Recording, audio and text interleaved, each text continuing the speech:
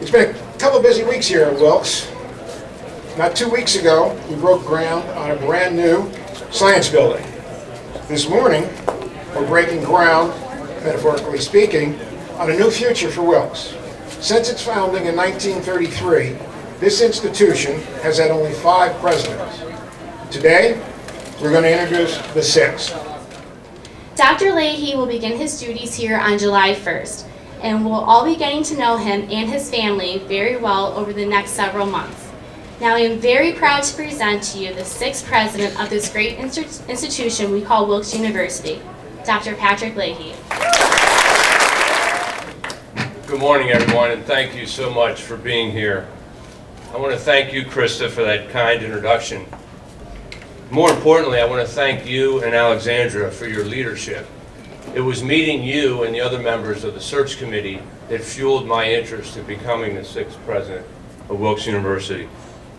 I want to thank you too, Jack Miller, and the entire Board of Trustees for your vote of confidence. Wilkes University is very fortunate to have you as our board chair, and I will be very fortunate to have you as my board chair. I will do everything I can in the coming years to validate your decision. I'd also like to recognize this morning the current president of Wilkes University, Tim Gilmore, and his wife, Patty. We'll have plenty of opportunities over the next few months to celebrate your many achievements here, Tim. But I want to thank you publicly for taking a good school and putting it on the path to greatness.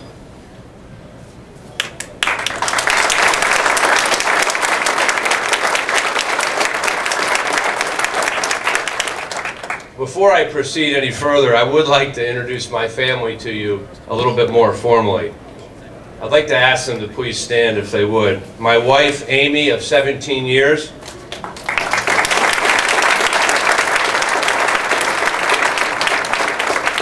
My daughters, Grace and Molly, 13 and 11.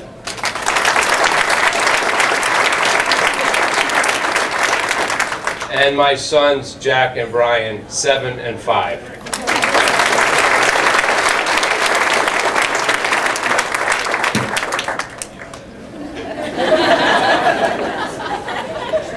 My baby boy wants to keep standing. Go ahead. It's funny because over the weekend I mentioned to them, I got them together and I said, we're going to need to go to Wilkes University on Monday for an announcement. They were thrilled.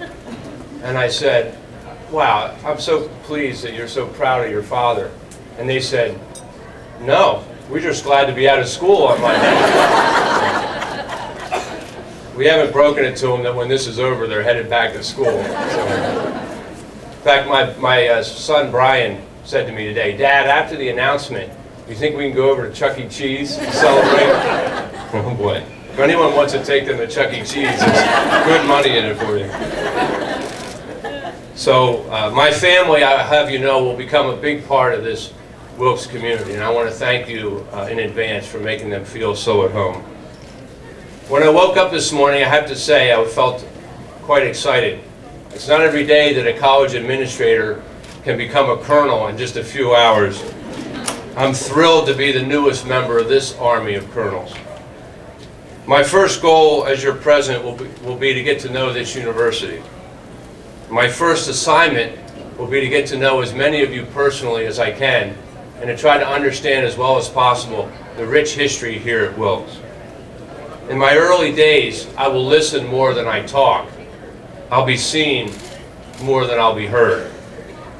I'm going to begin that assessment today, in fact.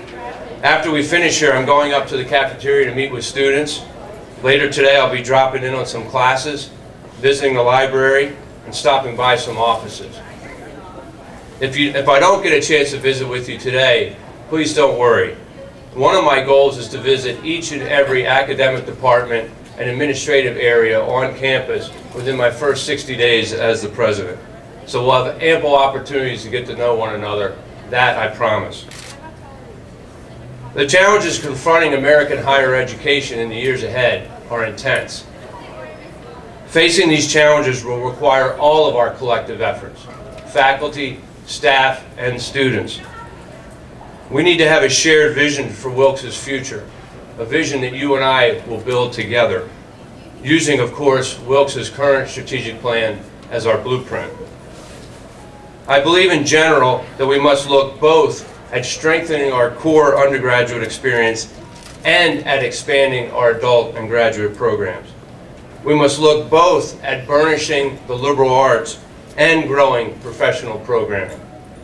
In my opinion, nothing prepares students better for the complexities of today's world than a liberal arts education. As I've said repeatedly when I visited campus, I think engineering students should read Shakespeare. I think business students should study the American Civil War, and so on. Wilkes has a strong tradition of educating students in the liberal arts and sciences. We must strengthen the traditions of the past as we imagine the possibilities of the future. And whatever we do, whatever it is we decide to do, we must remember the important role that universities, especially urban universities like Wilkes, play in revitalizing their host cities. The future of Wilkes University and the future of the city of Wilkes-Barre are inextricably intertwined. Wilkes must remain a leader in civic engagement. Becoming Wilkes' president is an incredible opportunity for me. I feel at once humbled and energized by that prospect. Together, I believe we can make the next decade the most remarkable in this institution's history. Before we close today, I'd like to remember the late Timothy Leahy. He was the president of the university that I attended as an undergraduate, Georgetown University. It was he who first suggested to me that working in higher education could be an important, even noble calling. Tim Leahy once said, "The old teach and the young dream. And in that mystery comes a tomorrow that we who are older may never know, but will have helped to shape in the minds and hearts of our students." I'm proud today to be named your 6th president. I look forward to collaborating with all of my new Wilkes colleagues in helping to shape those tomorrows for our students. Thank you very much for being here this morning.